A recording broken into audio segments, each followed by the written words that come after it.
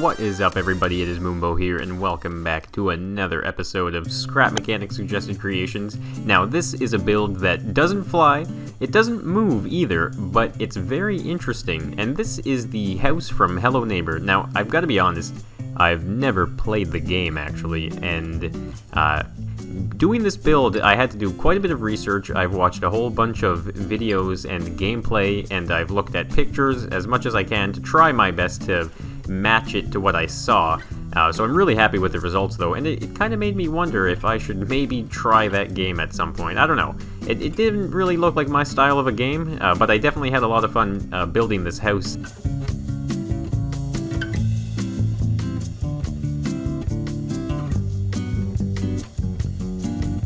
So I tried to add as much detail around the outside as I could. I'll be honest as well, the inside, I only got the first floor done because I honestly spent like the last 3 or 4 days working on this house, and the longest part was honestly building all of those rooftops there. As you can see, there's 1, 2, 3, 4, 5, 6, 7, like there's 7 peaks, and there are a couple side ones as well. So I think at the end of the episode I'll probably end up on the roof there just so I can show you guys how I did that and all the different intricate kind of intertwined peaks that are up there. So I'll start out here though. This is the red car. I tried to see what kind of a car it was and I could only come up with a red car. So this is a little red car. I made it just to really tie the whole build together here, and I can hop inside through this little hole here, and you can see I tried to hide those back wheels, which ended up putting them a little bit closer to each other than I really wanted, so it's not very stable, but you can actually drive around. I mean, in the game itself, you can't actually drive the neighbor's car, but I just thought it would be a pretty neat thing to have, which is just a little red car.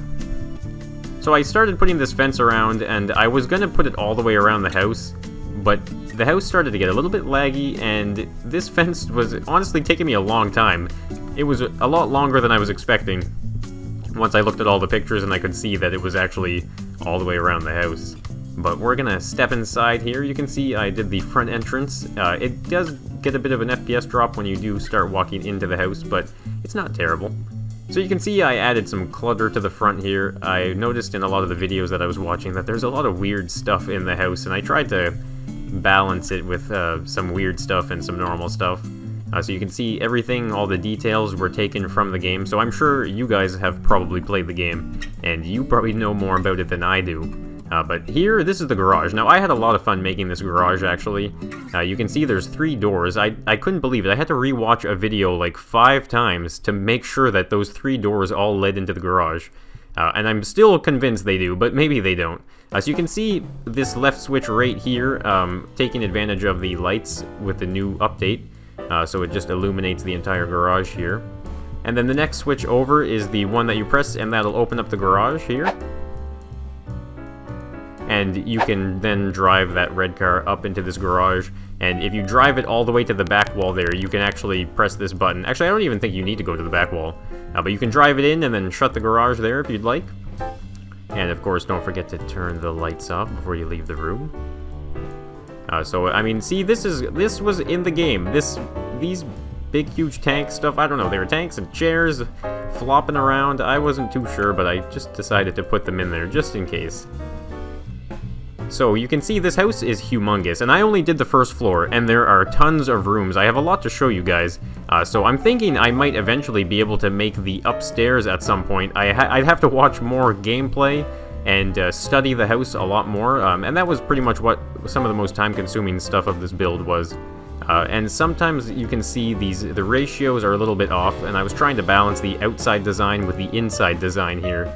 So this is a slightly odd-shaped room, but it still gets the point across. You can see the light up top there, and the TV right here, and I think there's sometimes a flashlight on that table. And just a bit of a couch and a side table. So this is a weird house as well, actually. I put a bunch of weird stuff here. So this is like an exit, I think. I'd have to play the game to truly understand what this door does, but it seemed to be boarded up all the time. And then this is just a separate room that seems to be pretty abandoned. You can see random boxes and a TV. Looks like this one has fallen over, actually. And another boarded up window. Now this door, I don't know, there's no switch here, but you'll see this house is full of weird things. So, I'm sure you saw in the intro, this hallway leads to certain doom. You get caught by the neighbor down this hallway. So right here, if you walk, you can see I just put a little sensor right there, and it's kind of hidden. And it activates it like a button, actually. No, sorry, like a switch. And you can see, boom, there it is. The neighbor has caught you, so he pops right out. You can put that back away by putting the sensor back on like that, and then it's away, so I can just jump over it like so. And that door there, it doesn't actually open, so you get stuck against the neighbor no matter what. And you can see the neighbor completely disappears, and there's nothing left anymore, so you're not too wise about it. So right here, this is the kitchen. You can see I put some sort of floral pattern on the walls here. And a kitchen table in the middle. And this is pretty much what I saw in the videos. I'm not even sure exactly which house this is. I think it's like the Alpha 1 house, the first house that was ever designed for the game.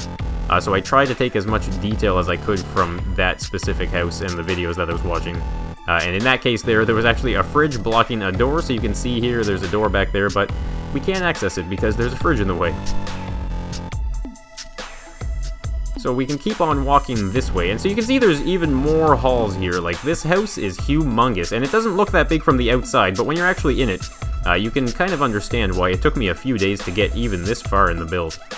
So here we can walk to the right, and we can see there is a door here with no switch again. I don't know, there's something weird in there. So this is the bathroom. I tried to match the tile pattern as best I could with what I had. So it's a pretty simple bathroom though. You got the tub right here. And over here, this is the furnace and boiler room. So I think you can find like a hammer in here. That's what I saw in one of the videos. So this is kind of neat though. You can see the lights put inside there, which illuminate it as if it was an actual active heater there. And the water heater here. And oh, what is that? It looks like I have a switch right here. I wonder what that does. Let's press that switch there, and now if we come out this way, you can see this door is now open. So it's a bit of a hidden switch there. You can see that's the door that would have led into the kitchen, but the fridge is in the way. And then this one here, this is another switch that allows you to open that door that we originally saw on the other side. So this is just a kind of a neat room with a window here. There's nothing much going on. It does have a radio actually, so you can turn that on and crank up the tunes, of course. And so if we press this button here, we can open this door, and there's something kind of odd about this, because you can actually walk out this way, and oh, the door shuts behind you, so now you're back out here. So this house offers quite a few little intricacies, and I had a lot of fun just adding all those little nuances and details. So over here you can see there's another door with no switch though, and just kind of a dead end with a whole bunch of junk stored here. Now, if we go over to this fancy bookshelf though, and around the couch, you will notice another switch here, and this can actually lead you right to, oh, look at that, another neighbor there, so you would get caught, I guess. I mean, I tried to emulate the idea of the game itself, Hello Neighbor, and having the neighbor just kind of pop out of nowhere. So you might actually open that door, not knowing it, and then walking down this hall and realizing that you got caught. And so that's pretty much it for this house. I mean, aside from the amount of time I took working on that outside, it was quite the undertaking. And you can see this is the staircase that would lead to upstairs.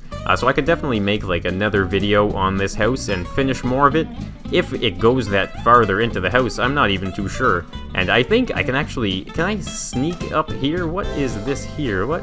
Oh my god, oh jeez, it's another neighbor, oh my god. Alright, that was pretty cheesy. But look at that, there's another neighbor ready to scare me. Even in the unfinished second floor, there's still a neighbor ready to get you. But we can actually take these chairs now and get all the way up to the roof here. So now we are in the attic, and I think actually if I grab this and pop a hole, there's a chair right there. And so now we are up in the kind of the green room actually. So you saw in the intro with the aerial view that you could actually see the green room, which was a pretty unique touch to this entire build. But here we are up on the roof now, so I'm just going to kind of walk around here and show you guys all the things I had to do to get all these roofs lined up together. So of course here, this is the top peak. So you can see it's actually a single bearing with a block on it, and that is split on a 45. So it did end up giving me a couple tall peaks. But you can see I did counteract that. I tried one here with 2 pipes on either side that led to a really nice peak here as well. And the green room from out here looks really cool, actually. I mean, you get up to it. I think in the game, actually, you'll actually get up to this green room here, and it does nothing. The doors don't open, you can't get inside. So I'm not sure, though. I'm gonna have to watch more of the gameplay on this game so I can maybe even do more on this house. So you can see, though, this is the large roof here, which I'm pretty sure uses the two-sided here, so it kind of worked out really well the way they overlapped each other on the center here. But I ended up having to put it down like this, and you can see I had to wrap around these peaks here a little bit. Try and squeeze through there. And then these ones are just more of the 45-degree angle. But it's a lot of fun. There's a lot to add to this house. It's huge. I'm really proud of it as well, though. All of these intricate roofs, and you can see this one actually goes around this way to the back here and wraps it here. And then there's an inaccessible kind of ledge here.